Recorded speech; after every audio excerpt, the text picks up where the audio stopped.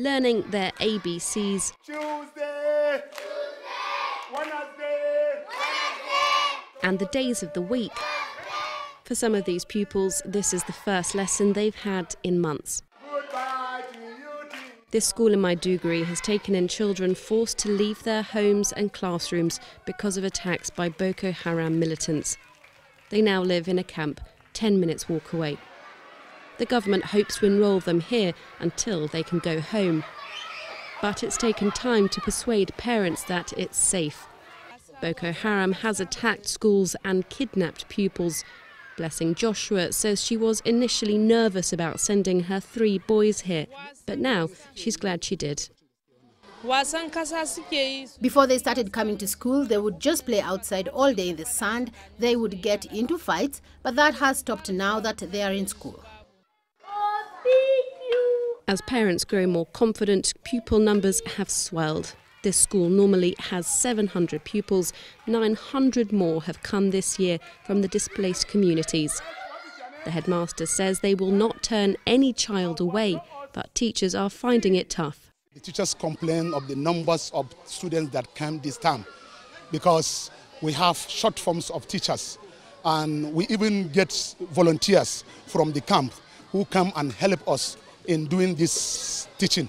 But up to now, we are shortage of teachers because in one class you will have more than 100 pupils or students in one class.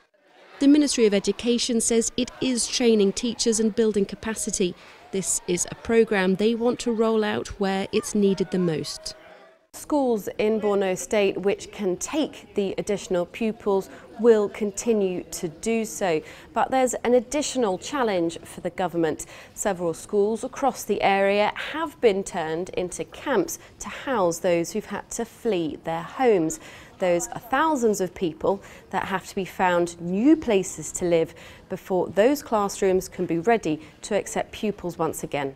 For now, although plans have been made, no firm date for relocation has been set. The committee has already identified the locations that these IDPs will be taken to, and then after taking them out, there are a lot of works that's supposed to be done in the school because IDPs has occupied these schools for some time, and so there is a lot of rehabilitations, reconstruction of broken windows, doors, bringing in new furnitures and many things. And I think this will not take much time. I think within a month or so, all things will be okay, and then students will start attending classes.